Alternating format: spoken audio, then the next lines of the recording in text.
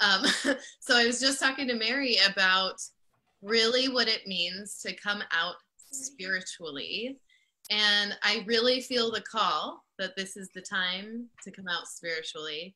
And what I mean by that is, Mary and I were just chatting about this, how like when we are young people, when we're little kids, some of you might remember what that was like.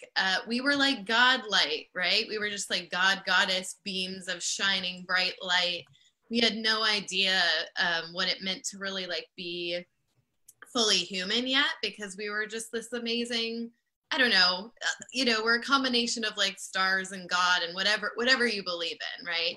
And then along the way, as we grow up, we get into our teenage years, somebody tells us that's weird or wrong, and so we shut down, or maybe I grew up Catholic. Did you grow up in a church, Mary? So a little bit. And I went to Lutheran school. It was really fun. I was actually just having a chat with a friend of mine on the phone last night. We were talking about like the transition between growing up in a parochial school and then going to a public high school. So that was kind of fun. So I have confirmed we've got it all hooked up for Facebook Live, and I'm going to, I know like you're kind of in the middle of a story, but I was going to just jump right in here and say who you are and what we were going to talk about today. So I have to read, it's kind of long, so I have to read it from my notes. So as you might have already guessed, Christina Miglino is going to reveal her fiercely compassionate protocol for stepping into your divine purpose and trusting your intuition, so that you are not only in alignment with your soul's mission, but you're also manifesting abundance everywhere in your life. Now, I actually met Christina because she was one of the first people that I ever did an online summit with. So I had a really great time. Her and I had a super strong connection. And so we've been planning this event for quite a while, like maybe even 8 or 9 months. And she also took my aspiring authors course. And this is sort of the culmination between our relationship growing, her taking the aspiring authors course, and now she's working on her very own book. So I'm like a proud mama over here. And Christina is a soul catalyst, like a true shamanic practitioner and higher consciousness channel. So I want to hear more about that because channeling is fascinating. She works primarily with artists, healers, and visionaries to heal and release wounds that bind them in order to liberate our souls to do what we are meant to do on the planet. Now, I really understand this, especially because like recently I've been able to understand trauma and how trauma lodges into our DNA, and it really causes like epigenetic mutations in our gene expression, which eventually leads to illnesses, all kinds of things, fibromyalgia, autoimmune disorders. There's just some weird things happening to us medically that we don't really understand how to treat. And so we've got all of these like soul catalysts and practitioners coming out and explaining that when we can heal, when we can truly heal from these traumas, it's like we can remove the trauma from our DNA and allow our gene expression to like naturally express itself in its original form, allowing us to become more of who we really are. And another thing is like we're constantly covering up who we are really meant to be, and like the whole purpose is to step even more into who you really are. So, all right, I'm going to let Christina take it back away. I'm just so excited to have you here this morning. I'm so excited to be with you, Mary. I mean, seriously, like you have no idea. You've been such an inspiration in my life. Oh my God, tell me about it. Well, I'm like, right? I mean, really, no, we'll get back to the story I was telling before, but just I've really declared writing a book, actually, like in the last couple of weeks. Awesome. Brand new. So Spiritually Coming Out will be the book title, is the book title. And the book proposal is starting right now. And so your work and what you created, I'm endlessly grateful for. I've been watching you and like studying. So I think about your story. I think about our connection. You were the first person who said yes to me on my first online summit. That is profound. It is, because now we're circling back to a time where my business is going, your book is like amazing, it's like it's all blossoming, and it's just special to be back here with you. So great. I agree. You were definitely one of my first online summits too. And I just remember being super impressed with you from our very first phone call because you were into a lot of the things that I'm into that I believe really do make changes in your subconscious mind. Things like hypnosis therapy and so yeah, I mean, all the things that you're doing are really making a dent in healing the people, which is what is healing the planet ultimately. And that whole thing is, the more that we can clear out or defrag our subconscious, the more that it's just easier to step into who you really are. So, all right, let's okay, so we were talking about parochial school. You grew up Catholic. Yeah, I grew up Catholic, which actually, as a little kid, I was a devout Catholic. Like, I prayed every night. Me Jesus was too. my boy, like I really got it. And I think there is a place for that. Since then, so what happened for me, and I come from very Catholic parents who now also have moved away from the church, but have also come out about their own spiritual beliefs and gifts, which I think is fascinating. So I'm kind of following suit. But yeah, so somewhere along the way, a lot of us shut down some of our spiritual gifts, the things that we notice that are maybe unseen, untangible things, and we stop talking about it, because you don't go to middle school and go, hey, you guys, I totally saw a ghost last night. Like that's not the conversations we're having in school. And so later on in our lives, I really believe, especially right now in time, it has everything to do with this moment in history. We are being called to come out about our spirituality and the ways we can serve each other. Because you're right, it is about going into the unconscious, defragging that unconsciousness, and being able to actually release wounds. We've dealt with cycles of woundedness for a very long time. And now I believe we're being called to actually release those cycles and start. That's why in the spiritual community, you hear a lot about the new earth, we're creating the new earth, right? And that's what it means. We're creating a new way of being on the planet. And that's calling for us to be really out about who we are. So what that looked like for me is to finally, my whole life, I have felt like more spirit than body. Totally. Like even as a little kid, and this isn't true. Some people, you meet them and they're like, I had a spiritual awakening. I never thought about spirit until I saw some spirit came to me and spoke to me or something like that. And then they awoke as an adult. For me, it was like ongoing. I had a huge moment as an 8-year-old in the hospital where I was not doing well. I actually was praying. I remember the night it happened, praying that I would not be here anymore. I suffered from migraine headaches. I was diagnosed with a brain tumor.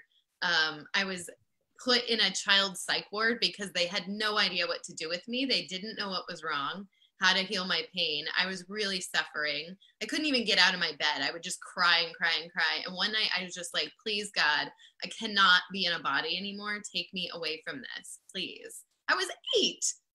Like it's crazy. So I go to bed one night, I'm praying about this, and I literally blast off into one of those, like, people that have near-death experiences talk about the bright light, right? Exactly like in the movies. Bright light. I'm fully in this light. I'm like zooming through space, and all of a sudden these 2 enormous angels present themselves to me. And I'm just like, oh my God, like, how is it? I mean, very Catholic looking, like gowns and instruments and all of this. And they're like, you're not going. You're meant to be here. You're meant to help people. You're going to be okay. Aww. So that's the short story of it. But what happened is I had that experience and it totally shifted everything for me. I got out of bed. I drew a picture of these angels. I put it on my wall. Like I was like, I'm going to save myself. I was in a psych ward. All the adults around me thought I was nuts or just wrote me off. That's just how it is in there. And I got myself out of there and I ended up getting healed somewhat. I still get migraine headaches, but I'm working on that as well right now. But so like in my younger years, I didn't go back to that. As I went into junior high and high school, I wasn't like, hey guys, I saw angels. Cool. High five. Like that's not how I made friends. Because I thought that's way too weird. Nobody's going to get it.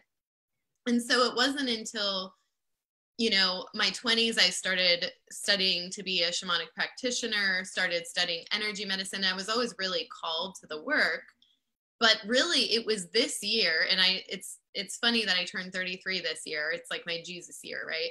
I have fully come out about, oh my gosh, like I am living my life. And I bet you can relate to this through my heart and my intuition more than my woundedness or my brokenness or my stories, So And what I can like really attest to is a lot of times, and this is something that I've been developing with myself, is like the concept of living through my heart instead of my head. And when you're totally in your head, especially like if you're a CEO, you're an entrepreneur, then you don't even understand the concept of not being in your head. And so like through a series of my own mystical events that have happened, like, and I've had my own sort of, spiritual coming out and seeing Mhm. the light, so to speak. But what I'm really super interested in to focus on just for a minute Yeah. is as an 8-year-old and being in a psychiatric ward, there has to be a certain amount of trauma associated just with that event at 8 years old, and to be so misunderstood, to be misdiagnosed, and you had to have on some level believed that you were crazy, because all of these people who were big people and you're just a little person around you are treating you as if you're crazy, and also they're writing you off. And so that had to have been, I just can't even imagine how terrifying of a trauma that was to suffer through. And so when we're talking about like these traumas in our bodies, one of the things that I'm really beginning to deeply understand is trauma is not necessarily about the thing that happened in the past, because that is actually in the past. It's not occurring in our present moment, but it is about the way that it shows up in our present day. So how is the trauma affecting you in the present day? And what I'm finding like super fascinating about what you're talking about is that it's almost like you have reformed or you have reintegrated this trauma as a spiritual awakening and a shamanic awakening, and allowed that to be your catalyst. But it could have equally went the other way, where the shame and unworthiness of what happened to you at 8 years old completely overtook your life, and where you would actually just step into and become that person or become that statistic of what you should have become. Now, as your migraines got better and, people saw your behavior change, obviously that means they took you out of the psych ward and things started to shift for you, but that doesn't change the fact that it happened. Right.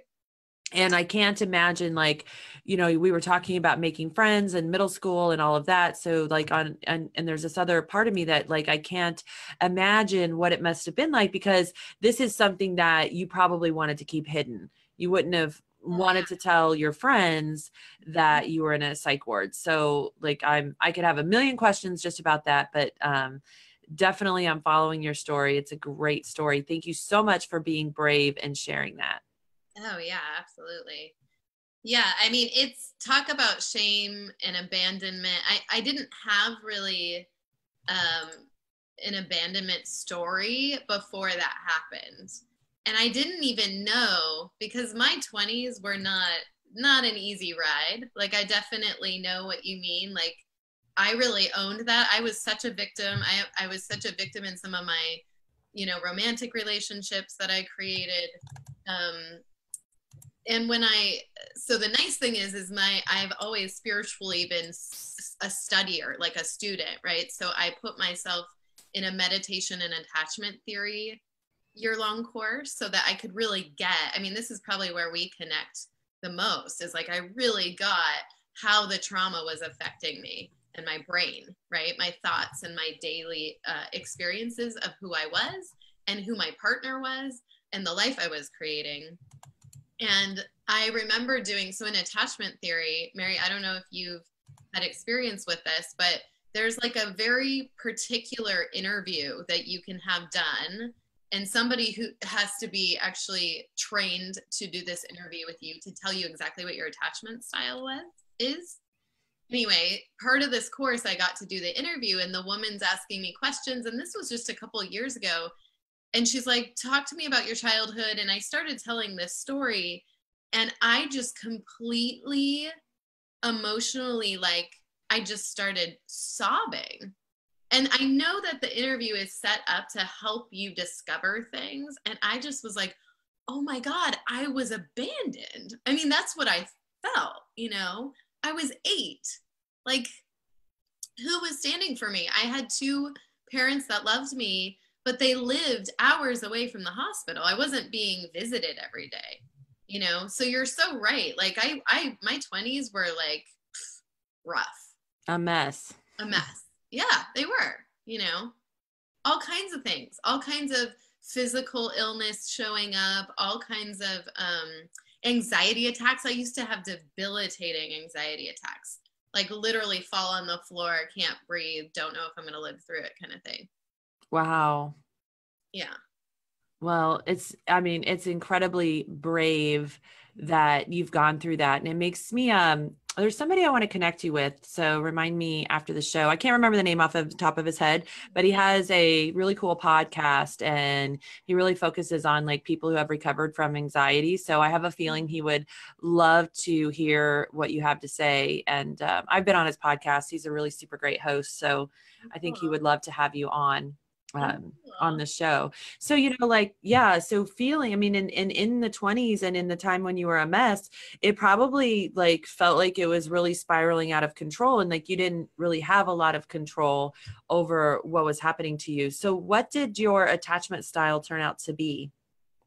Preoccupied. What, and tell us what that means. And also, if you know what the other attachment styles are, we could go over those too. Sure. Yeah. So, so in attachment theory, there's basically like healthy attachment, which is the people who grow up with 2 parents who are really present and not a lot of trauma in their childhood. It's not most of us, I would say. I mean, they say it's about, you know, research says that it's like maybe about 60%, 50%, it's like half and half. Mm-hmm. That are on the, you know, organized, healthy side, and then the rest of us are on the like disorganized, or not really disorganized, but like have struggled. You know, we've had some struggles. Attachment style also is defined by the first couple of years of your life. So this isn't like, you know, you don't really pick it. It's whatever it is. For me, I am preoccupied attachment style, which means that my primary caregiver, which was my mother, she got a lot out of having me close by her. So I grew up not really wanting to explore that much, because actually being close to my mother meant that I was helping regulate her emotions. Mom, if you're listening, I love you. It's totally all good, right? Like, this is true of many, many, many people. And I know many people that have the preoccupied style, because the parent actually just like kind of needed the child close by for their own, you know, they probably thinking that like the world is unsafe. So, you know, making sure you're taken care of, but also that. Christina, keep talking. I'm just, do you see that on the screen where I'm sharing this book? Yes. Oh, this is great. Yeah. So keep talking. I just want to share with the audience. This is a book that I have actually purchased that is about exactly what you're talking about. This book is super highly recommended. And I will be honest, I have bought this book, but I have not actually read it yet. It's kind of like my book list is so far behind. And I was like, I went through one year and I read like 55 books in a year. And then I started writing myself. And as you know, when you're writing, you don't always have time to read, and partially you don't want to. So this book, this was highly recommended to me. I am not recommending it necessarily because I haven't read it yet, but I just want to put it up here. So if you want to know more about attachment theory, I have been told that this is the go-to book. So I'll just share that for the audience. And now I've got to figure out how to stop sharing. Mary, before you do that book, Wired for Love, that says frequently bought together. Yeah. This one. I have read that book. Is this also about attachment? It is. And this is Stan Tatkin. I've just studied Stan Tatkin. I don't know him. But I do know that he works with relationship and attachment theory. And I'm telling you, if you want to stay in your relationship and you have any questions about whether that's possible or not, this is the man. If you don't want to get your ass dumped. Well, if you want to keep, if you're in a marriage or if you're in all right. I was in let me add this to my list really quick. Yeah, please do. Not even signed on. All right. It's freaking awesome. That book is amazing. And it's cool because it's short and it's got very specific like protocols for exercises you can do around, well, if my attachment style is this and my partner's is this, how can we communicate? That's what it's about. So what are some of the ways, and I'll go ahead and stop sharing this and bring you back on the screen. What are some of the ways, if you have a preoccupied attachment style, what are the ways that shows up in your life? How does that affect you? Great question. So preoccupation can play out like the martyr. Okay. Relate to that? The martyr, the overgiver, the person who gets sort of something out of being the caretaker, right? Because that's the definition, is like being the emotional caretaker from a very young age. So maybe this is where like Munchausen syndrome stems from. No, seriously. I mean, no doubt. That was a terrible joke. Yeah, no, it's fascinating, like how this shows up in your life. And then in relationship, what does that mean? Like I've created relationships where in my relationship with a man, like he's the child and I'm the parent, and you have to save him.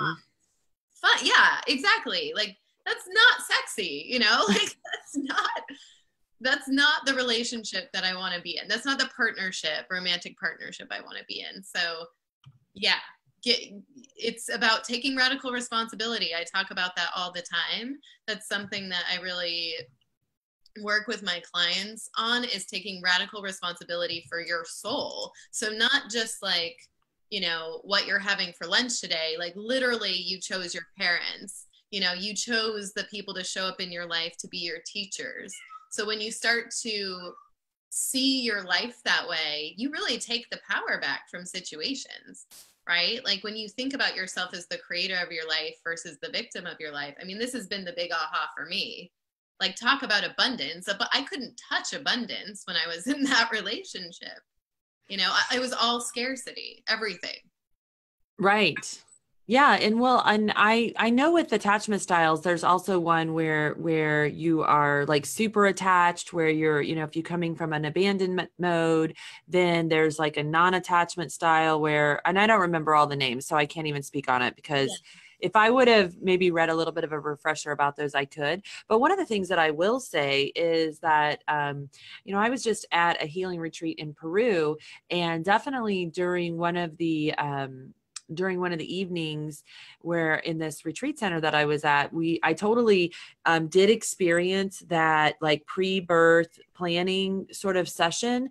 And one of the things that I was shown, and this was really odd for me, but one of the things that I was shown is that I actually chose some gifts to have for this lifetime. So it was like telling me like, remember, like you asked to have like this level of high intelligence, and you asked to have this universal knowledge that you can share with the world. And so like, I totally understand now even more the need to write a book and the need to share that stuff, because as you are sharing your gifts, you're really, that's what you were meant to do. But I think that there's this like disconnect between being able to even understand what our gifts are.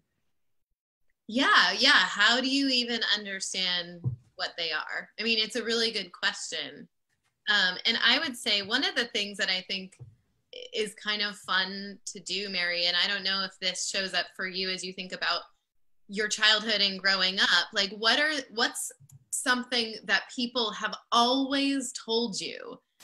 They've always told you you're good at, they've always noticed something about you, even in like, you go back to like parent teacher conferences, nobody wants to go back to that. Sorry to bring it up, but like, what are the teachers saying? What are your friends saying? If your friends could describe you, what are they going to say? You know, it's hard to think about. We don't frame things that way because for a lot of us, we don't want to be egotistical, or we don't want to, you know, it's like, but what would they really say if they were complimenting you? Like, Mary, or not a compliment, but sometimes a criticism. So or, the things, yeah, right. because the things that come to mind for me are like talks too much, talks too much, talks Okay, too there you much. go. Yeah.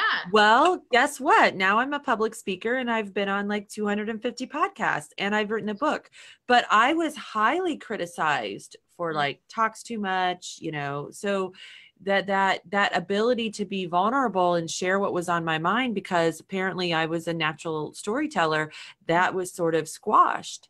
And also I was very different because I had all these very mystical beliefs from a super young age. Like I was more interested in what was happening in ancient Egypt than what was happening, you know, like in modern culture.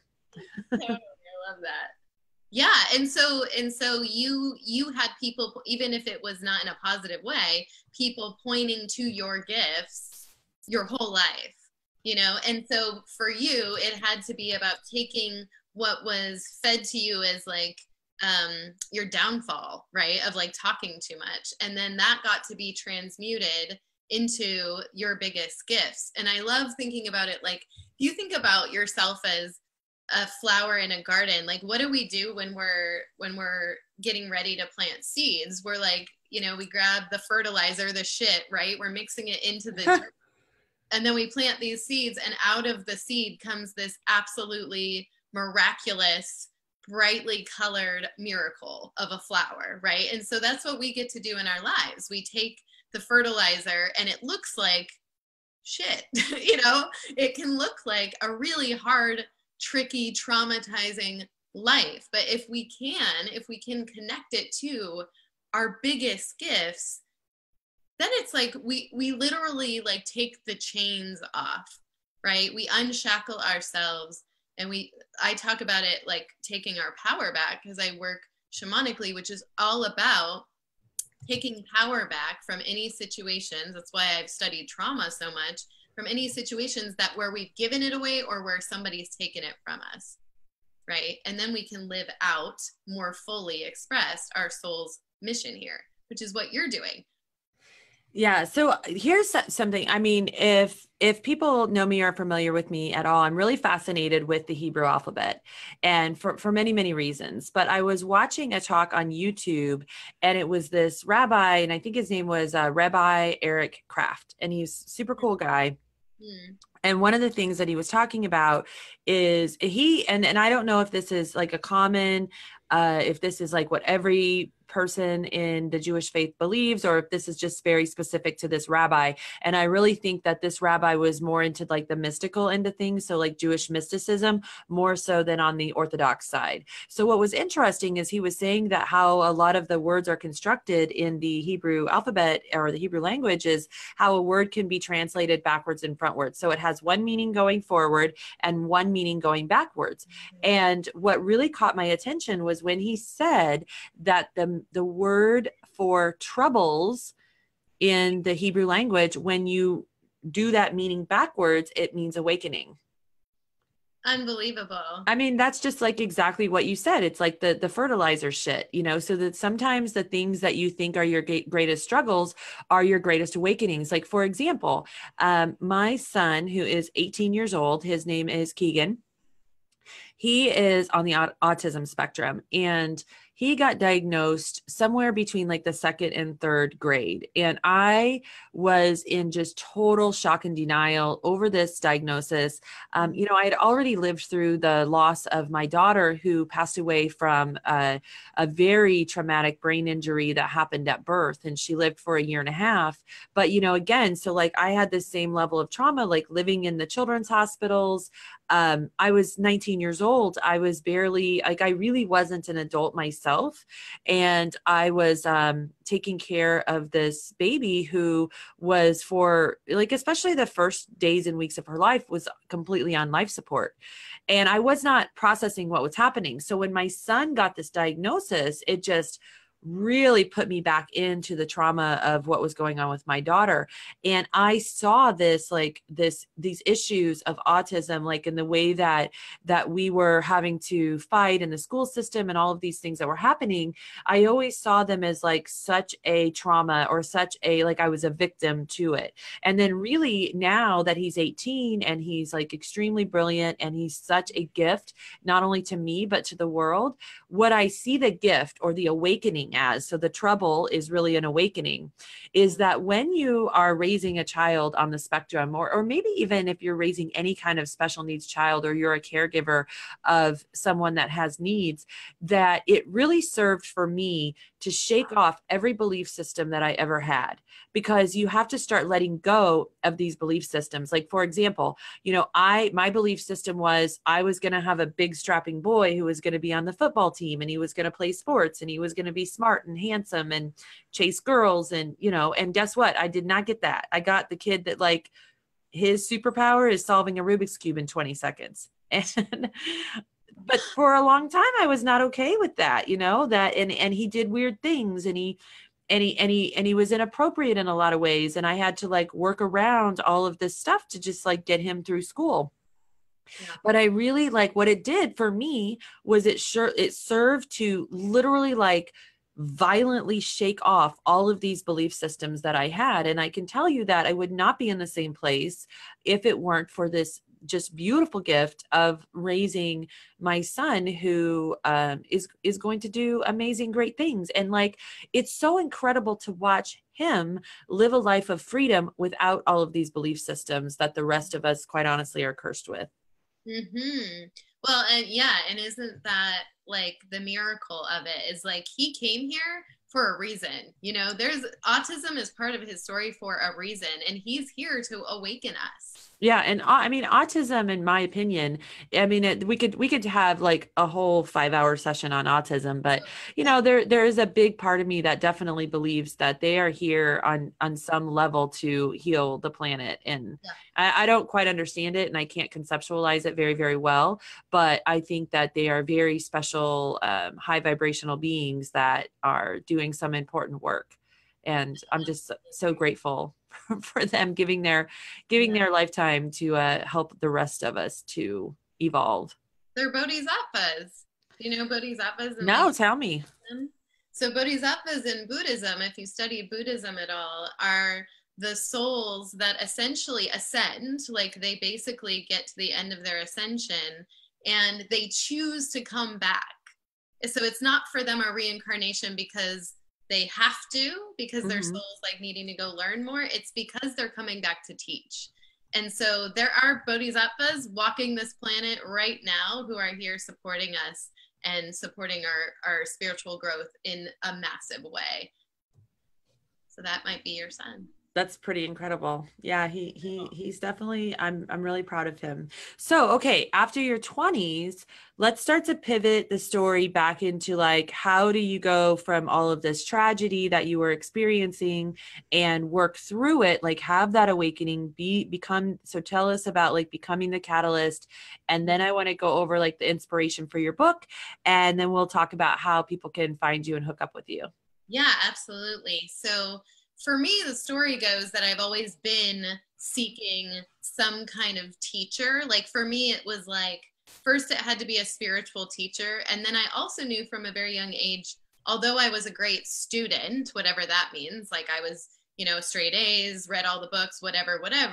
I also knew that everything I was studying in school, there was something else. There was always something else that I was going to find within finding a spiritual teacher. So I did that. I lived in San Francisco at the time.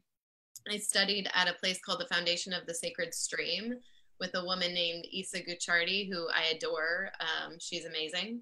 But that's who I studied with to like study shamanism, study Buddhism, study energy medicine. I basically took all their classes in between 2 other jobs that I was doing, right? It was like, no, this is like I went and got a part of a master's degree and it didn't work out. And then I was like, oh no, this is my master's degree. I don't need to go back to that like other school. What I need is to be committed to my Well, own. and so, and just to point out too, when we were talking about like figuring out what your gifts are or what your purpose here is, that it is those things that you just you catch on to them, and it's almost like it becomes an obsession, and you just want more and more, and you become this sponge, and you want to just ingest as much of this information as possible until you want to empower yourself with it by understanding it inside, outside, backwards, and forwards. And it sounds like that's what you were doing. So thank you.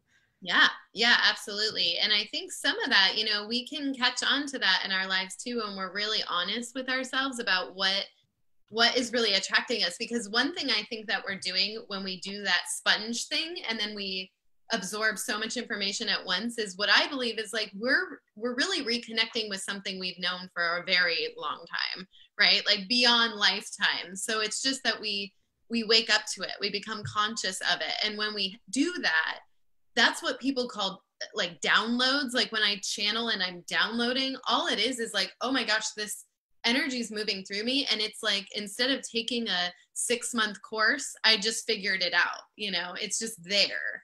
And it's not about being smart. It's just about being an open channel for, you know, trusting that I am divinely connected to source or universe or God or whatever you want to call it. Well, and even if, you know, even if you're not inclined to believe any of that stuff. Like I have a very close friend, and she's a geneticist and a neurologist. And so like when she talks about like these concepts of spirituality, what makes the most sense for her is that it's already encoded into our DNA. Yeah. And so like as a geneticist, and by the way, she's like not just a geneticist, but she's one of the top 50 geneticists in the entire world. And she was like, we were having this very same conversation the other night at dinner, and we were talking about it. And she said, well, like the way that makes sense to me is that the DNA is potentially carrying all the ancestral code of any relative that has ever been in your bloodline. And so this goes back, you know, thousands of generations. And so isn't it possible that through meditation or through your life experiences that you're tapping in? So this is, again, just like for people who don't want to believe in universe or God or whatever, and you're just completely atheist, isn't it possible that you're tapping into some sort of coding and it feels like a download? Because people use that word often, and I have used that word, and especially when you start writing, the downloads will begin to increase. And it's really, really cool because it's all of a sudden like the stuff just starts appearing and the synchronicities go through the roof. But isn't it possible that all of this stuff is already born or encoded into our DNA, and we each have unique DNA, but it's the way that we are taught to develop ourselves. And when we are triggered in some way, that part of our DNA is like somehow brought into our awareness. Yeah, it's so inspiring. That's why I always tell people I don't care what you believe. It's not about what you believe in. It's Right. just about you and how you get to create the world we live in and how we get to do that together, you know. And I just want to circle back because you mentioned the Hebrew alphabet, which it's just perfect because I have been obsessed with that. And it's been maybe not even like maybe 3 months. I've really been like researching and getting into the vibrations of the Hebrew letters. Mm-hmm. And I just started studying like the soul purpose plans, which are taking your birth name as they are on your birth certificate, putting them into a calculator that aligns the letters of your name with the Hebrew alphabet, what they would be in Hebrew. Whoa, that's and then cool. it pulls up these codes, these vibration numbers of what your soul is activated to do here. Like, my mind is blown, right? I looked at mine, I was like, oh, come on. Did it match? Oh yeah, I mean, it describes me. Your soul destiny is in the middle of this beautiful, like Hebrew star, and in the middle is your soul destiny. My soul destiny is 6/6, and sixes are the highest creative vibration. They're meant to create something new that hasn't been here before. right? So it's So like, no, in numerology, I'm a 6, but I don't like my life path is a 6, but I don't know in Hebrew numerology what it would be. well, we have to look at your, Yeah, we have to do this now. yeah, I know. I was just like, she cannot be saying that right now. I mean, seriously, it's like we are divinely connected. That's all I can say. Oh, Some, and I totally think that we all are. So, all yeah, right. So, yeah. all right. So wrapping this up, like we've talked about like your awakening and becoming a soul catalyst, and let's talk about the work that you do and how people can get in touch with you. Because I know you have a current offering, including a 6-month one-on-one mentoring, and I would love to hear more about that. And we'll of course post the links for people. Sure, absolutely. So right now what it looks like is I do mainly work with people who identify as healers or artists themselves because that's who I resonate the most with. That's who I seem to be here to help the most right now. And in this one-to-one mentorship, it's anybody anywhere in the world because it all happens on Zoom like we're on right now. And I literally I can do like soul retrieval, power retrieval, like these huge activations shamanically just by being on Zoom with you. I mean, we don't even have to be on Zoom, but it's a really amazing thing to be able to connect this way. So I connect with my clients online. And for a 6-month mentorship, I take you through a protocol, and it's really all about releasing those older familial ancestral wounds. It's about forgiveness. It's about like consistently being able to just forgive and let go, and then moving into what your path is, right? Moving into, I think a lot of us can get really stuck in the past. We can identify ourselves based on what has happened, what could have happened but didn't. We have some breakdown stories that we identify ourselves with sometimes. And I'm really working to help people shift into abundance, into what am I creating? What are my gifts and how do I move forward working with people if that's part of it, And so I support people on clearing the future path. And I know you believe in manifestation and that, it's all that. So I get to help heal, but I also get to be the catalyst for the major shift into abundance and kind of like going after your soul's purpose. What I love about your work is the forgiveness piece, because forgiveness and judgment, especially self-judgment, are major pieces that I don't think that we talk a lot about when we talk about alignment. And so, I remember when I was doing an interview with you and I was talking about alignment being this, like getting your thoughts, your words, your actions, your choices, all moving in the same direction as the goal or the thing that you want in life or the thing that you want to manifest. But another thing that I believe will keep you out of alignment with your true path is that if you have something from your past that you haven't forgiven, and it's more like self-forgiveness. Yes. That if that is in your system, I think it really makes it difficult to be in true alignment because you're going to have so much judgment about that thing. And when you can really, truly, like, not forgiveness as saying the words, but like really releasing it from your body, which is something that I have found I've not been able to do on my own. So having a practitioner, because I have tried like, oh, I forgive this person, or I've done journaling work on it. And let me tell you something, it is a very different experience when you're like saying you forgive yourself for this versus when you actually release it from your body. Because when you actually release it from your body, you're going to have more of a somatic experience. So you might cry, you might feel physical pain, you might on some level like re-experience that trauma that happened to you. You might re-experience the emotions. So this is really a huge offering. And I know that you also have a free gift for our viewers today. If you could please tell us about that. Yeah, so it's a download, right? A So download, yay! yay. It's a heart light activation and clearing is what I downloaded. It was called. I mean, sometimes when you download, Mary, right, you have no idea. You're just like, okay, I'm just listening and I'm putting it out into the world. And I love that this is something that my clients get when they work with me. I use this for like daily clearing. It's really about getting really clear about, when you wake up in the morning and raise your hand if you ever wake up in anxiety in your to-do list. I mean, I do it all the time, right? But this is something, it's very short. I mean, I think it's like less than 5 minutes where I just take you through a meditation, and it's really about clearing